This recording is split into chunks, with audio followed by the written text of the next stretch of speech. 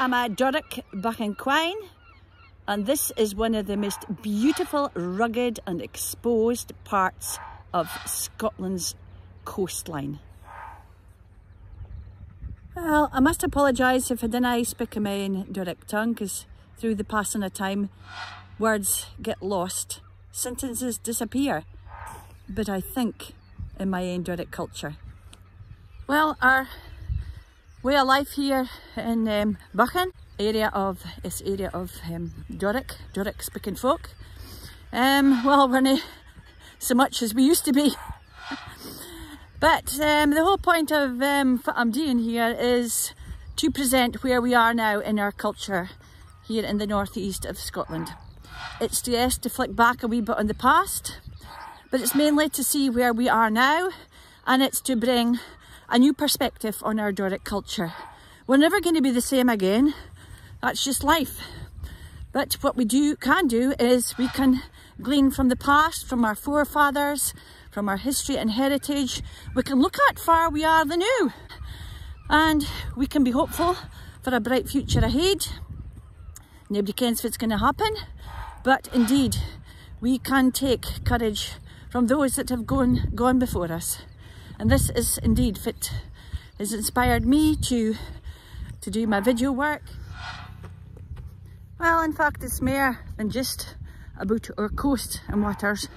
It's about the folk, it's about the history, the heritage, our uniqueness.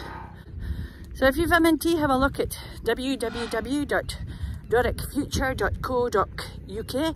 It brings a new perspective on our Doric culture. It's got a bit of everything in it, a bit of the past, a bit of the present, and hopefully to inform the future. We're alive and kicking. So we'll take a trail, travel along the coastline. There's not much words needed, because the land and the sea speaks for itself.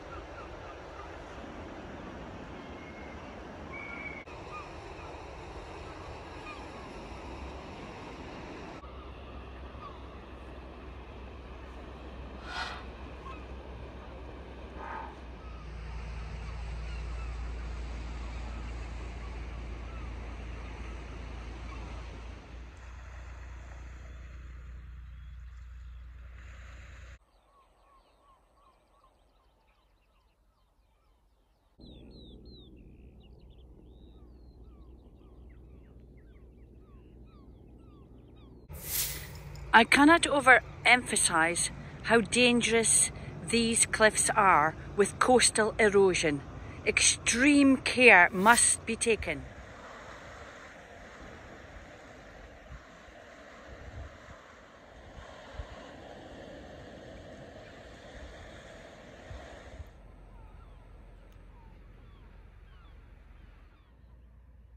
Buchan is renowned not just for its big sea, but for its big sky.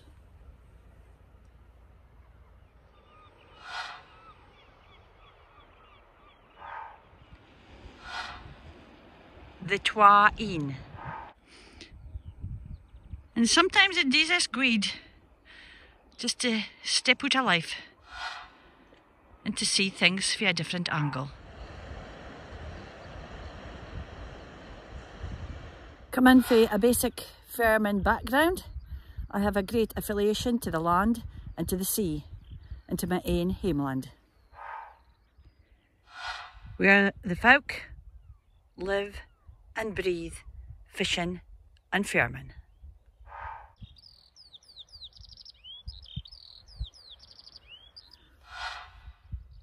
Well, I'm not just a young quine on a mare. I turned 60 this year, 2020, and I was just recollecting my own roots, my own background, and thinking, God, there was no much entertainment in them days. Muckle of time we would have just run down the parks to the seaside and looked over to the cliffs and to the sea, and that was your playing time. That was what we did to amuse ourselves. And believe you me, as Barons, we took every opportunity to run away from the rigours of farm life and the hard work that we had to do in our weather conditions. Yet I didn't regret these days for a minute, because basically life, and it was not that long ago, was about surviving the best way that you could. It's the values. It's the values that I hold mostly dear to my heart for my upbringing, for the land and for the sea. Very simple way of living, for folk had to look after one another. You didn't have much in life, but what you did, you cherished. You didn't waste nothing. And on the farm we had money, struggles and hardships. You just couldn't go into a shop and buy food, because the food came to you in vans, maybe once a week. You had to put up with the elements. Long, coarse winters that seemed to go on forever, feeding sheep in parks next to the sea here, and it would have been a blind drift, snaw, blizzards, and you had to carry the sheep off the cliffs where they were grazing. Well, I didn't regret these days. It gave me a sense of great belonging. It gave me a deep-rooted sense of who I am, who I cherish, who I value. It gave me a sense of I could survive in difficult times in my life, and even crises, which I've done. And it's due to my own Doric Buchan roots, the way that I was brought up. And thankfully, some things didn't change. Something we can depend on, the ground that we walk on, sea, the sky, our environment that sustains us, partly sustains us. Our rock cad doon by.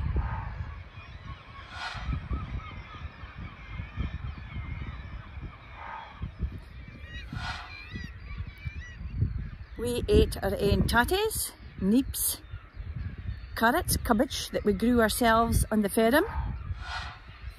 The animals had a very, very healthy and happy life.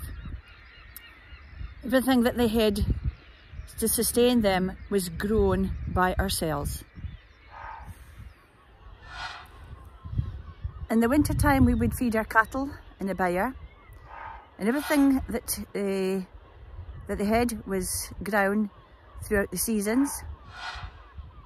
They had neeps, they had silage, they had hay, they had bruised corn, barley.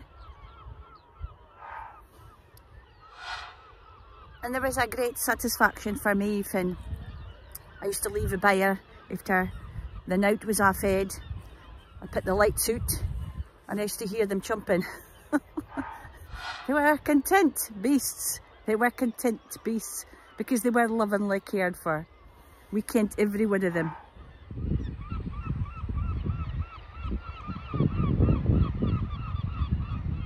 Well, this time has been a great time of reflection for me.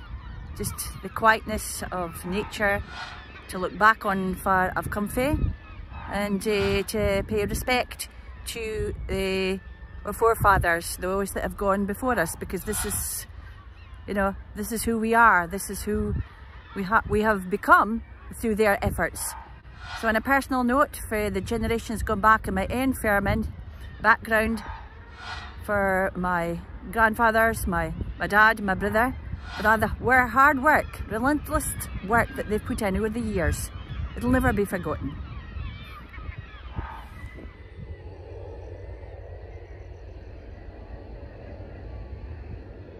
Life nowadays seems to be quite complex, very fast moving. Seems to be worlds apart from when I was in my younger days. So it's fine that I've just been able to time to sit down, take stock, reflect. So it's good in life just to slow down, take stock, be thankful for the small things in life that mean a lot. The fact that we can breathe fresh air in this area, abundance of wildlife, scenery, open spaces. It's all free. It's all free to look at, to wander around, to explore.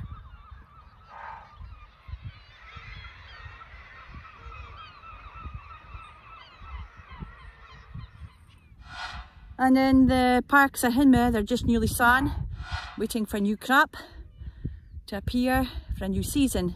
And indeed, that's where I've basically come for the seasons of life, through watching nature, being absorbed in it, going with the flow of it.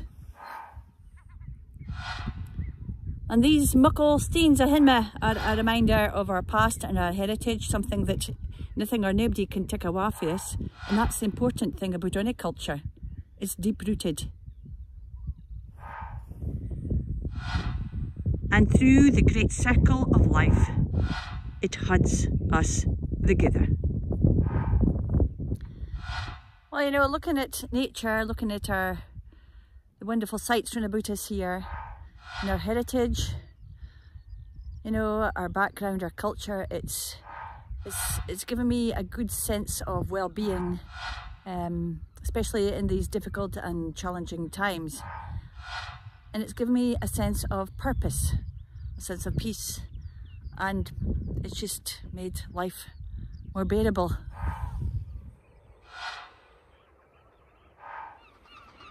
Well, you know, it gives me a great sense of pleasure looking back at our great history, heritage, culture here in the northeast of Scotland, in this area of Buchan. It gives me a deep-seated sense of who I am. It gives me a great pride in where I've come from, and it gives me great hope for the future.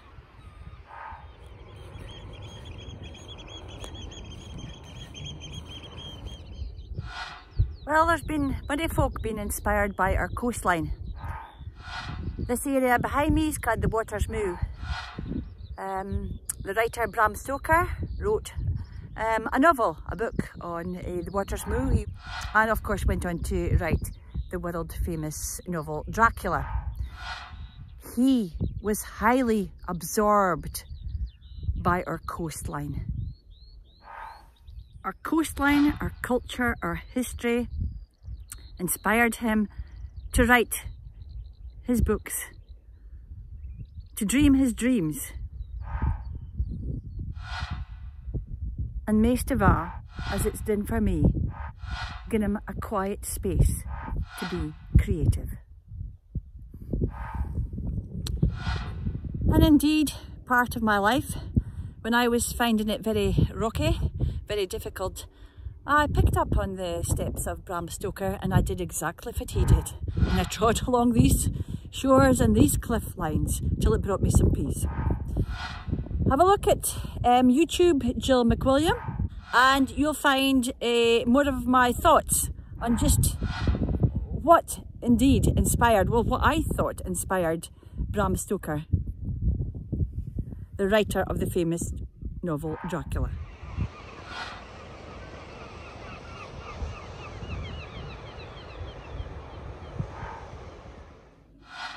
Hit the subscribe button. Doric Future is a free channel.